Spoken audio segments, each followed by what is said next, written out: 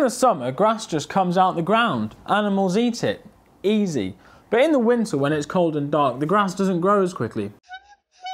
This is one of the key problems with farming. How do you feed your animals in the harsh winter months? In past times, when people lived in mud huts, this might be done by eating your non-breeding animals in early winter to have a Christmas feast and save you having so many to worry about. But this isn't ideal because you're limiting the size of your herd to the amount that you can overwinter. What you need is a store of food. Now, some bright spark way before the Roman period figured out that grass keeps really well if you dry it out, and he invented one of these, a scythe, to mow it. Of course, these are best known today as an accessory made famous by disgraced fashion icon Death. But before this disgraceful cultural appropriation took place, it was used to make hay. Like this. People would mow the grass with scythes and leave it to wilt in the sun, perhaps turning it over a few times to make sure it's properly dry. Then they'd transport it back to their yards or stack it in fields in a haystack that would often be thatched to keep it dry, you see in the background here. Dried grass is called hay, and it allowed fodder from the summer to be consumed in the winter, which was quite important, hence most cities having a haymarket. Haystacks have inspired art, although despite the title, these examples are actually straw stacks, which must be kept dry in the same way. Straw being the stem of a cereal crop used for bedding. Most bales and stacks you see today are straw rather than hay. When people got bored of doing everything manually, this process became mechanised. The horse-drawn mower replaced the scythe, the rake replaced casual labour gathering the hay, and eventually the acrobat was invented, which could both turn and rake up the grass. Since then, mowers have got even bigger and they've invented lots of different types of machine. Quite a lot of haymaking today is done with a hay bob. If you're good at it, a hay bob flips the grass quite neatly so the underside gets a chance to dry. I'm not sure I was doing a perfect job here, but it was good enough. You can also rake it back together with a hay bob. But more modern farms nowadays tend to have tedders which flick the grass around more than turn it over. Generally these are a lot wider so you cover more ground. And then the hay is rowed up, baled and taken away. Easy peasy.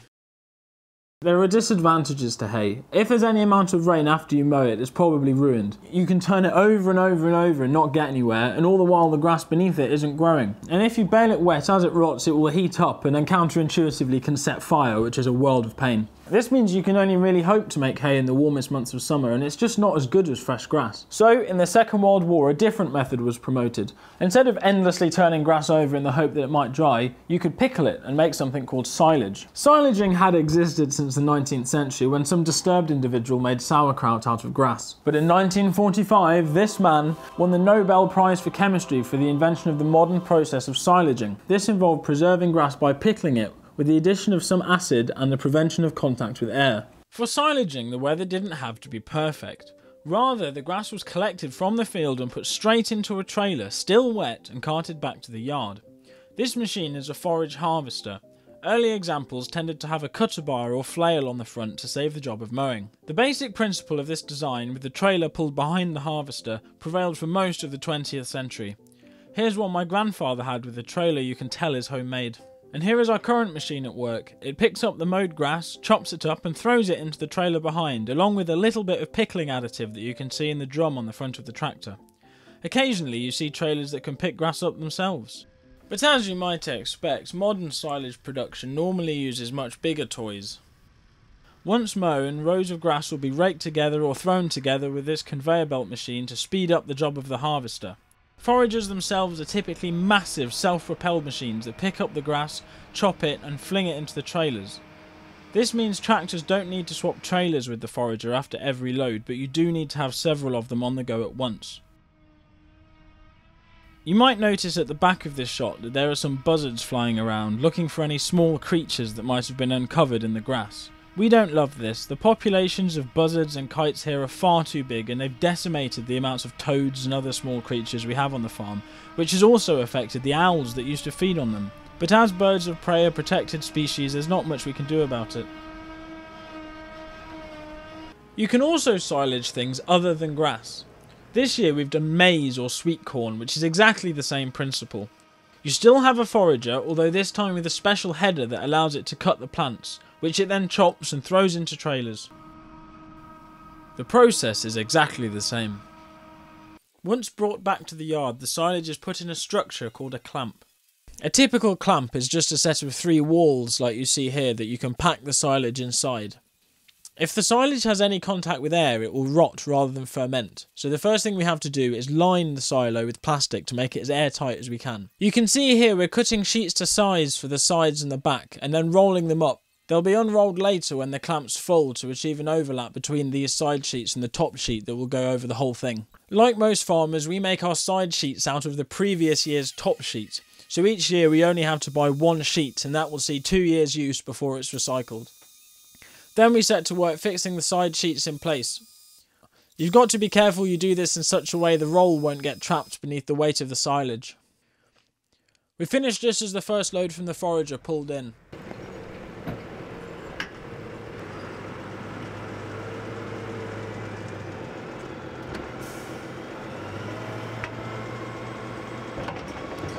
The people carting the maize will just back up and tip the trailers at the foot of the clump.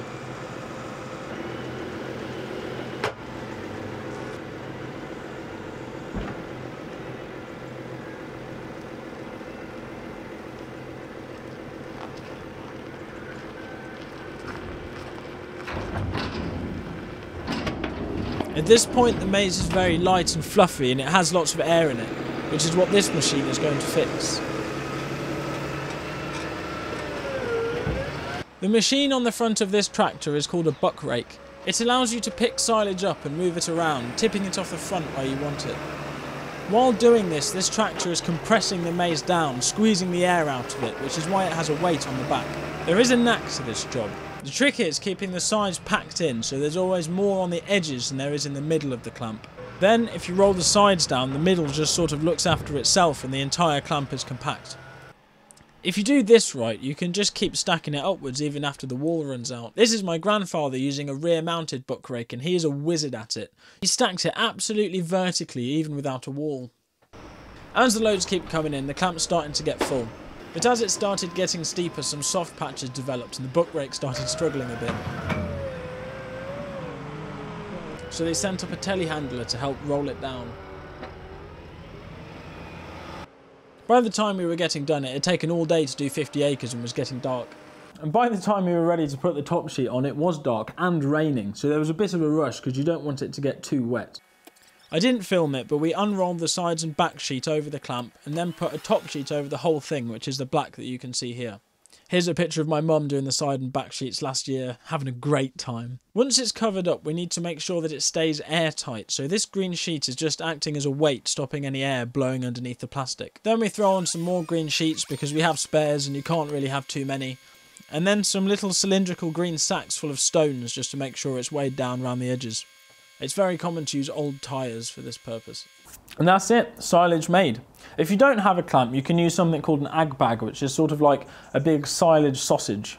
But if these are on dirt, it's sort of hard to scoop loose stuff off the floor without digging it all up. Not ideal. But anyway, you leave it to ferment for a little while and then you open it up and you can feed it to animals. In the past, people have let cows feed themselves out of the silo, but nowadays farmers usually serve silage up as part of a meticulously engineered diet, delivered nice and fresh to where the cows live in winter. Here's some of ours having a munch. Some people, if they keep their animals inside year round, will rely on silage even in the summer, which to me seems a little bit inefficient. But if you've got a massive herd, it can be difficult because they can only walk so far between milkings. Silage also has other uses. We don't have any animals at the moment, so the maize you just saw is actually going to an anaerobic digester to produce domestic gas. So it's being used for fuel rather than food. So I like silage. It doesn't use much plastic and you can recycle it afterwards anyway. It makes good cow food. But there's another way to make it that I like less. Rather than pick up the fodder and stick it in a clamp, you can bale it in the field and then wrap it. And this uses loads of plastic. Watch this. Now, I don't want to suggest that this isn't a very cool machine, but have a look at how much plastic it uses just for a single bale.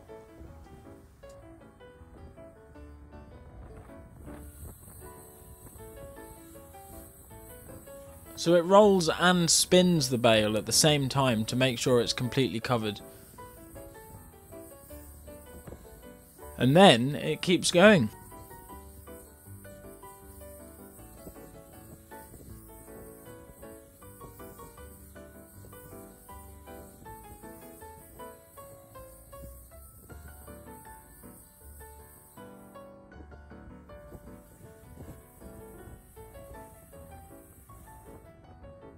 Although the plastic is single use, it is recyclable.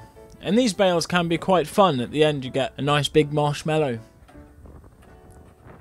Of all my experience of agriculture, I genuinely believe that the worst environmental practice on British farms is an over-reliance on wrapped bales. Individually wrapped bales are useful, which is why people use them. If we were to open our clamp for 6 animals, say, the contact with air would cause it to rot faster than they could eat it. So I think we should normalise small clamps. Or at least long and thin clamps, so the face is small. I mean, we could store 50 acres of maize with that one sheet. That amount of fodder wrapped in bales would be crazy. Anyway, I hope you learned something. Do come by next time and I'll talk about something else.